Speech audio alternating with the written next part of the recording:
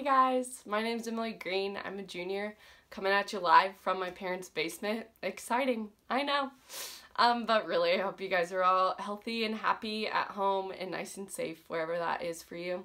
But I just wanted to share a few things that I feel like God has really been teaching me since being home, and I feel like that has just really been through reading my Bible, just seeing how much He truly does love us and what that looks like.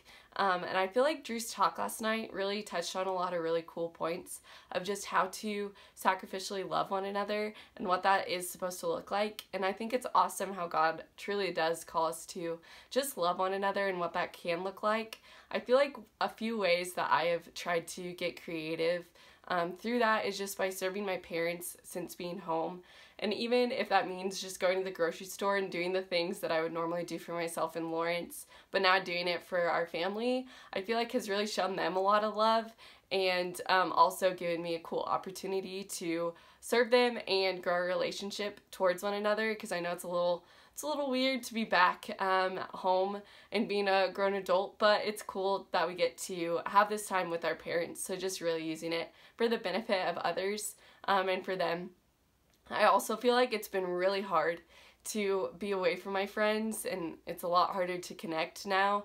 But I feel like a few ways that God has really been helping me is just by telling me to get creative, whether that is Zooming and watching Sumo together, or just making a memory book from 600 miles away. So that looks a lot different now, but I got a group together and we got to make a memory book online, which is a lot different, but it got sent to my friend's house whose 21st birthday is that day. She probably disinfected that box, but she got to open it and see that all of her friends still really do love her and love her from afar. It took a lot of work, but she got that, and I'm sure that she felt really special, which I feel like is a really cool way that God has allowed me to continue to show my love for my friends and my family during this strange time that is the quarantine. So, thanks.